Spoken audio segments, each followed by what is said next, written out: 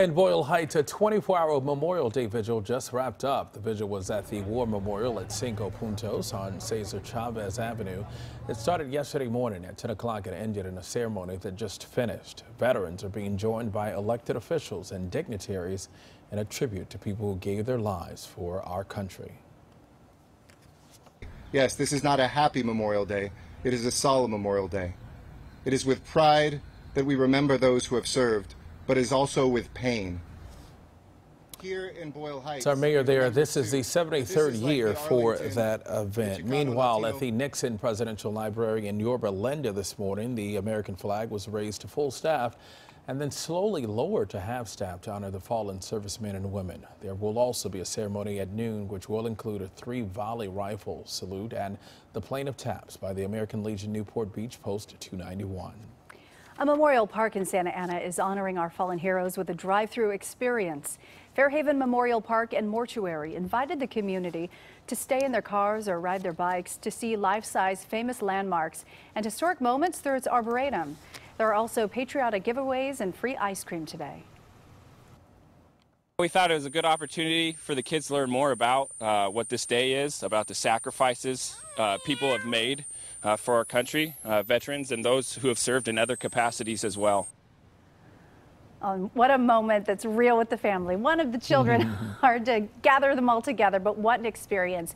If you'd like to go, it ends at 2 o'clock this afternoon. But if you prefer to stay home, you can watch a pre-recorded ceremony on their Facebook page. Those cool wheels right there. All right, a lot of Memorial Day traditions and ceremonies are canceled this year, but some people are still finding ways to honor our fallen heroes. And CBS 2's Candace Crone got a chance to show us how one Orange County woman is paying tribute.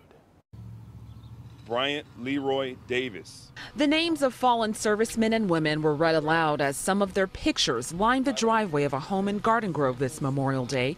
American flags covered Laura Herzog's yard. Her group honoring our fallen normally gathers at the memorial wall at Rosie the River Park in Long Beach, but can't this year because of the pandemic. Instead, they live streamed the wall as the names were read. Herzog says the COVID-19 crisis won't stop her from recognizing those who paid the ultimate price protecting our country. The right thing to do is to gather and to read these names and to pause and reflect and not to take our freedom for granted. On this classic car are the names of nearly 7,000 fallen heroes dating back to 9/11, yet another tribute honoring those who died serving our country. Army Sergeant Thomas McPherson was killed by enemy forces in Afghanistan on October 12, 2012. Today, a stretch of the 605 at Catella Avenue was designated in his honor. Herzog, who's worked with hundreds of military families, says she hopes everyone takes a moment to pause and reflect on those who gave unselfishly to our nation. The one message resonates, and it resonates with every one of them. They do not want their hero to be forgotten. And so a hero remembered never dies. Jason Allen Prophet. In Garden Grove, Candace Crone, CBS 2 News.